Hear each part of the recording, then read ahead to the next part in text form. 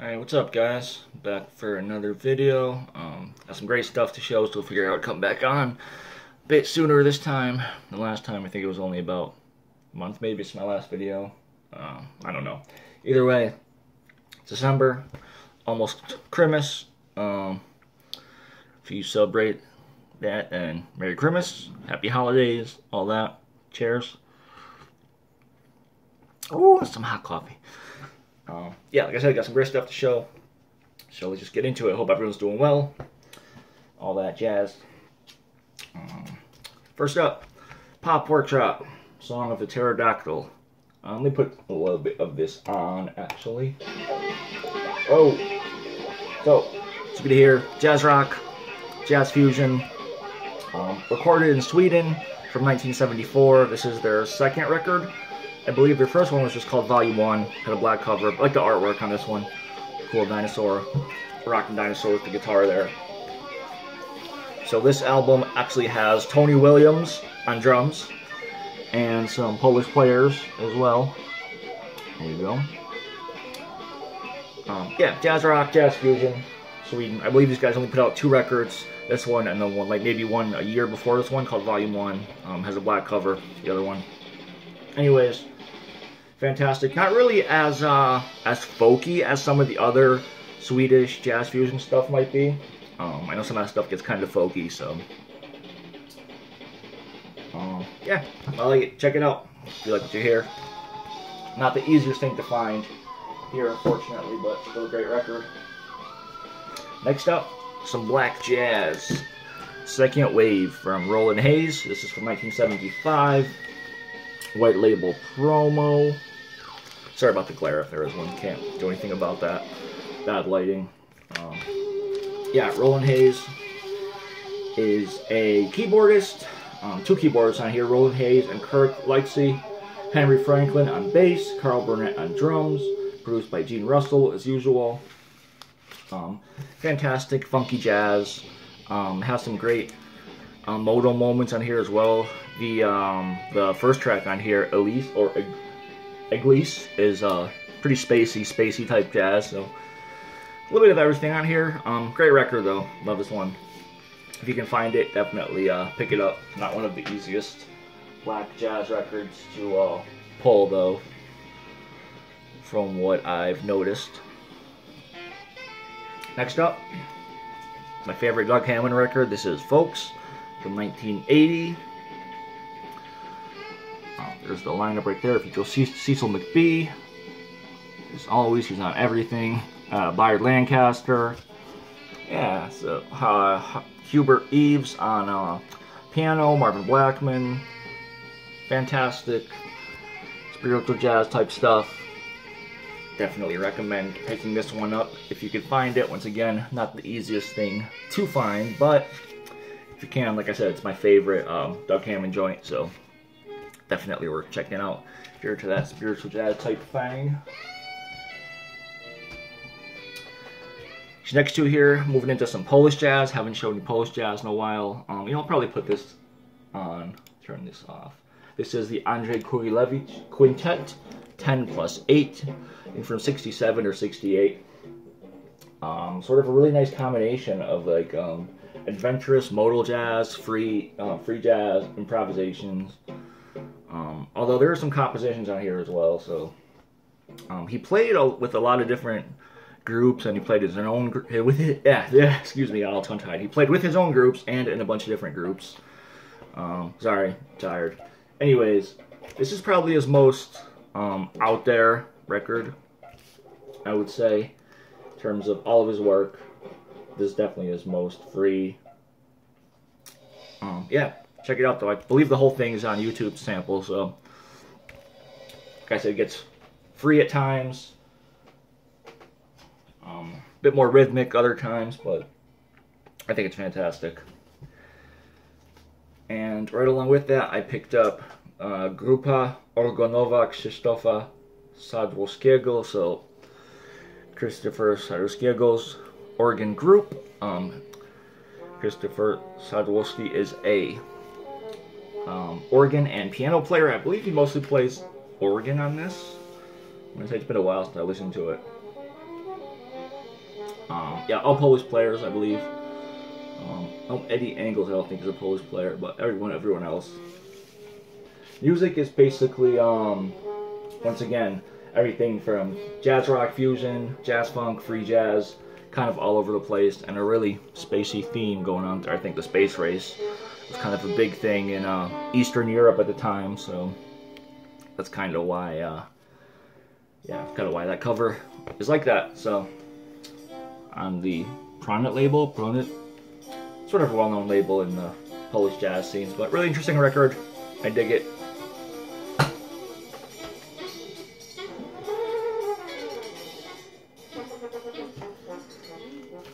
This is Chico Freeman, Kings of Mali. Unfortunately, had a bit of an injury there on the bottom, but got it for a really decent price. It's from 1978 on Indian Navigation, dedicated to the Kingdom of Mali, I believe, hence the name. Yeah, 4 original compositions from Chico Freeman, but great, just post-bop, avant-garde type stuff. You have Jay Hogger on vibes, Cecil McBee, once again on bass, Anthony Davis on piano, Don Moy from Art Ensemble on percussion and drums, and Chico Freeman on sax, flute. Yeah, so Chico Freeman doing his thing. Not much to say about that. Next up here, managed to find one of my biggest wants ever. This was top of my list for years. Finally found it, thanks to a trade. So, Horace Tapscott, The Giant is Awakened. This was my number one want forever. I just love this record. So good. Amazing debut record from Horace Tapscott. Free jazz, spiritual jazz, contemporary jazz. It's one of those records that I get chills every time I hear it. You know, there's certain records that you just feel like you have a deeper connection, either because, for whatever reason, either there's a moment when you're listening to it and something happened, something profound, or this was one of those records for me. I just love it. I think it's fantastic. Features Arthur Blythe on sax. Horace Tapscott is a piano player. I'm not familiar with him, some staining on the inside, but the record is in great shape. Yeah, Horace Tapscott piano, Arthur Blythe on sax. 2 bass players, David Bryant, Walter Savage, and Everett Brown Jr. on drums. I love this record. Not much more to say. You know what? Put a little bit of this on. You guys can get a feel for. This is the title track off The Giant is Awakened, called The Giant is Awakened. Hopefully turn it up a little bit. I'm not gonna say anything else about it. Go check it out. I love it personally. I don't think I said this was on Flying Dutchman, actually, so not a label always known for putting out jazz, but they did put out some quality jazz records, for sure. So happy to have this without having to overpay fucking buttload of money. It's jumped up a lot in recent years. Even a handful of years ago, you could still get it for $100, under $100. I've seen it around, but I didn't get it in time, and you know how that goes. Anyways, moving on to some Detroit jazz. Gaia Galaxy, Opus Krampus, their second album. I believe their final. They might have had one more. I think they put out like a live album in 2003 or something. But this is from 1985, their second record. On sound aspects, a lot more rhythmic. It's still avant-garde, but not as out as their free record. I like this one a bit more than their first one, personally. I think it's probably my favorite work from them. Yeah, fantastic. Farouk Sibay, awesome musician. Love everything he does. Or he did. Fortunately, he's passed away, but still, great record. Happy to have this. Once again, got it for a decent price, so really cool. Gaia Galaxy, Detroit Jazz. A Coltrane record I did not have is Concert in Japan, recorded in '66, but didn't come out until '73, I want to say, yep. Second lineup on this, so you got John Coltrane, Pharoah Sanders, Alice Coltrane, Jimmy Garrison, Rashid Ali. I've always liked Alice with John Coltrane. I know it's not everyone's bag, but I really liked her own music and with John Coltrane, so they made a great pair. It's the gatefold. Awesome version of Peace on Earth on here, or Peace. I think it's like 20-25 minutes or so. Yeah, fantastic. Pretty cool artwork on this too. Even though I'm not really as into the more out there free jazz right now, I still collect it, obviously. The ones that I think are essential, like pieces like this from Coltrane and other stuff. But yeah, happy to have this. Got this from my buddy Jeff. Thank you, Jeff. Happy to see this. Appreciate it. Another one I picked up from some friends, moving away from the free jazz onto some funk. So this is Black Octopus by Paul Jackson. Basically, Paul Jackson was a member of the Headhunters, and that's what this is. Members of the Headhunters, including Herbie Hancock, playing some fantastic funky jazz. This is a Japanese pressing only. It's on Eastbound. No Obi, unfortunately, and the record is fine, but the cover is a bit messed up, as you can see. The name of the record is usually down here, but something happened. We got stuck to another record. Some water damage action going on, unfortunately, but I got it for a good price from the dudes at Music Research Library in Providence, Rhode Island. If you ever find yourself in Providence, definitely go check out Zach and Voss. They're awesome dudes. I always try to grab something from them whenever I'm out there, whenever I see them at record shows. Fantastic dudes. Just cool ass dudes. It's cool to chill with, talk about music. So if you like this type of stuff, jazz, funk, soul, hip hop, definitely go check out their place in Providence. Yeah, but like I said, Headhunters type jazz. If you're into Headhunters, that funky style jazz, you'll probably love this. It's a nice placeholder if I find a better cover. This is fantastic. I love this title track. Moving on, Max Roach Quartet, Namo. This is another Japanese pressing. This one is from 76, I believe, although it was recorded in Switzerland in 76. It wasn't put out until 78, and only in Japan. Missing the Obi, unfortunately, but once again, one I got for a decent price on the JVC. What label is this on? I think it's on Victor JVC or something like that. You have Cecil Bridgewater on trumpet, Billy Harper on tenor sax, who has a monstrous solo at the beginning of side 2. So good. Reggie Workman on bass, Max Roach on drums. It's one long track called Namo. Written by Jaime Merritt from the Art Blakey Jazz Messengers. So, Max Roach, Namo. Damn good. Highly recommend it. The music itself, like a mix of post-bop and free jazz, I would say. Best way to describe it. Yeah, really nice mix of those two styles, but definitely, I think Van showed this originally and years back and put it on my radar. Never came across a copy until now, so I'm really happy to have this. Moving on to some European jazz, which I don't see a lot. This is Graham Collier, Down Another Road. You know what, let me put some of this on, actually. So this is fantastic. UK jazz. Like I said, I don't see this really at all, but happy to luck into this one for a really decent price. I believe this is, yeah, I'll just start the album and probably play it to the rest of the video. So, this is from 1969 on the Fontana label.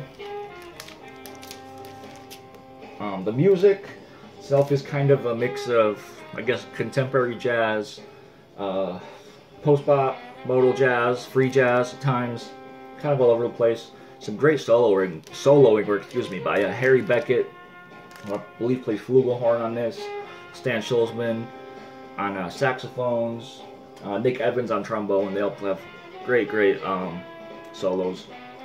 Nice mix of compositions and improvisations, so if that sounds like your thing, then definitely worth checking out.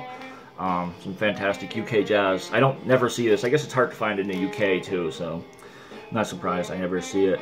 But I would love to find some more, but like I said, just really scarce. never pops up. So really happy to have this. This is an original on, I guess, out of Fontana. So really cool. Starts off kind of chill, then gets more out for sure as it gets going. Cheers to the James Buttery slurp. I'm trying not to slurp my coffee though. Next up, these 3 records I got from same person. This dude who I guess is a real estate agent, ended up coming across a collection somehow. Anyways, yeah, this is one of the records from there. This is Dewan Muhammad, Deep Stream. I don't know too much about this other than some great spiritual jazz type stuff. Kind of deep jazz, some nice vocals on this for sure as well. Yeah, spiritual jazz type vocals, melodic, really cool.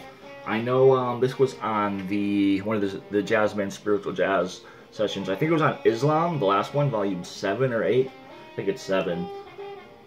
Yeah, I know one of the tracks was on that, so. This is from 79, and then he didn't release anything else until like later on. I want to say like 2000. Could be wrong about that, but I know he didn't release anything else for a while after this one. Yeah, definitely Allahu Akbar, so he's definitely a Muslim, definitely fits on that Islam comp. The only person I knew of noteworthiness on here was Prince Lachey, who plays drums and percussion on side 2. Otherwise, I wasn't really as familiar with any of the players on here, so. Dewan Muhammad himself is a multi-instrumentalist, though he plays saxophones, flutes, bass clarinet, pianos, drums, congas, so all sorts of stuff. Recorded in California, I believe. Like I said, I don't know where he's from. I don't know anything else about him, but it's a great spiritual jazz record. So definitely worth checking out. I know there's at least one track on YouTube. Next up here, kind of in the same vein, more spiritual jazz type flute jazz, modally at times. This is Ken Eanes with Fresh Air. And the same type of deal with this. One record, this is the only record I believe that he put out. I don't think he even played anything else as far as I know. I haven't really looked him up. He does do or they do, I should say, because this is a group, it's not just him. They do a cover of Lloyd McNeil, his track, I'm going to butcher this, Tizgane, Tzigane. It's off the album Tori. You guys could look that track up. But yeah, great Lloyd McNeil cover. Like I said, flute jazz, spiritual jazz, modal at times. I know there's at least one modalish type track on here. The rest of the players on here, once again, I wasn't really as familiar with. So I'll probably just show it if I can. There you go.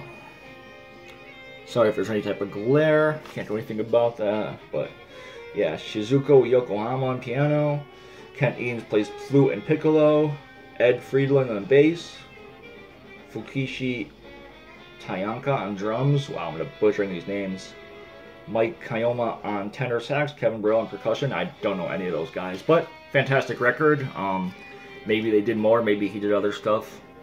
If you guys know anything about it, let me know. Because, like I said, as far as I know, it's a one-off. It's not really rare, although it doesn't come up too often.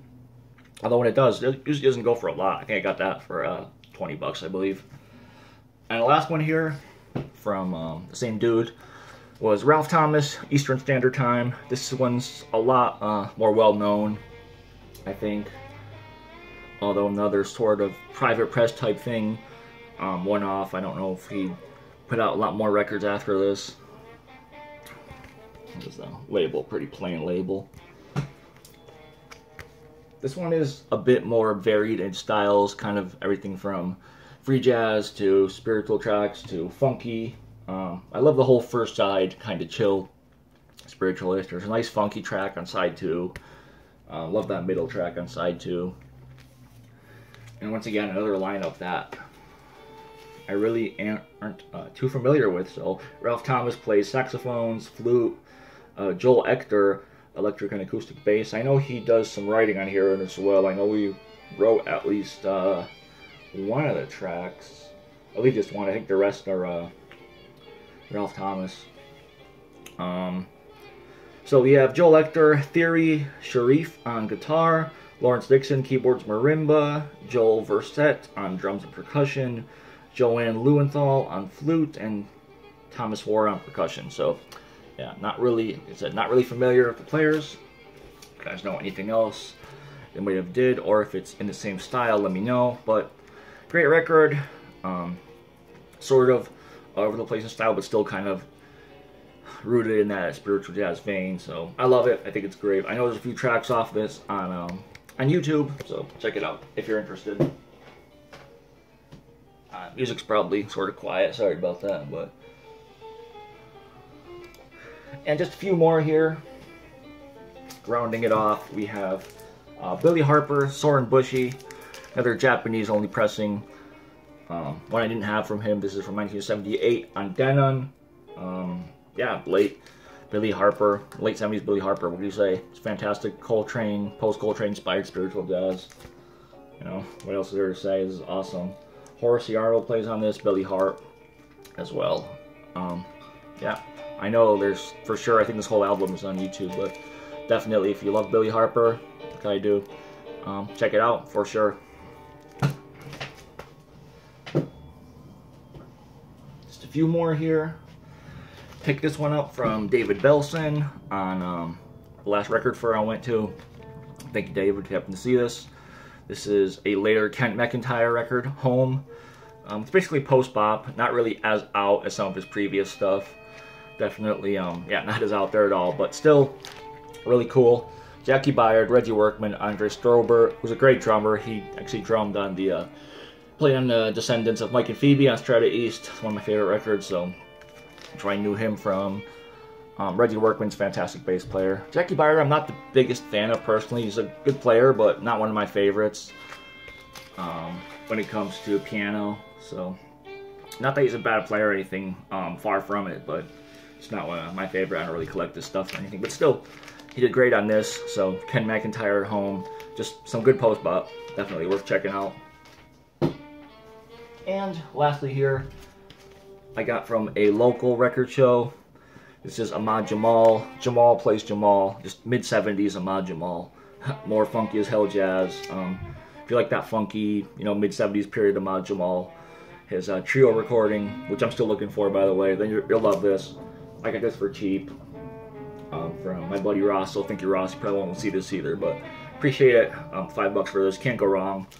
Has a few, you know, light surface scratches, scuffs, but still plays fine, so really happy to have this. Didn't really feel like paying $40 for it, so. Alright, that's it, guys. Have a good Christmas. Probably won't be back before then. Probably back sometime in January, so thanks for watching. Leave me comments if you want. Talk to you later. Peace.